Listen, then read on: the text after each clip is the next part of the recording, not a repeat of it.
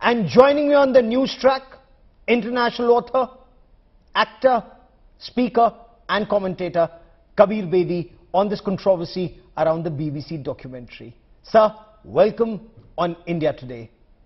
Sir, what is your objection to this BBC documentary? You know,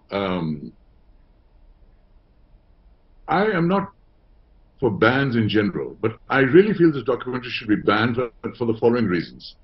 One, they have raked up a matter that's 20 years old, that's settled in the Indian courts, put together some inquiry of theirs, headed by Jack Straw, a man totally discredited as a minister, who was a foreign minister in England, who proclaimed that Iraq had weapons of mass destruction and sent hundreds of Englishmen to their death based on his false assertions and promises.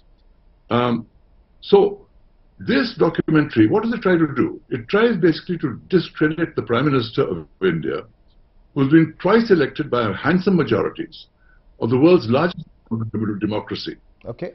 And they're doing it over an issue that has been long settled in Indian courts, and in a way that is so biased that I just don't believe the BBC could do something like this. So I'm totally opposed to this. So you're accusing the BBC of having a bias. You've also had credibility with the inquiry, with the British inquiry. Why is the credibility of the British probe in question, according to you? Because Jack Straw himself is in doubt. He's the man who lied to the British public, talking about weapons of mass destruction in Iraq, sent England, along with Tony Blair, into the war, killed God knows how many British young men in that war, and discovered no weapons of mass destruction. So he is a discredited witness to start with. Secondly, this is an inquiry conducted by some people sent by him to India.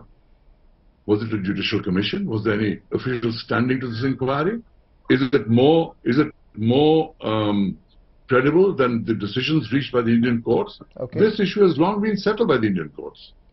And you know, there were two special investigative teams set up by the Supreme Court during Congress tenure to investigate whether Modi was responsible. Both cleared him.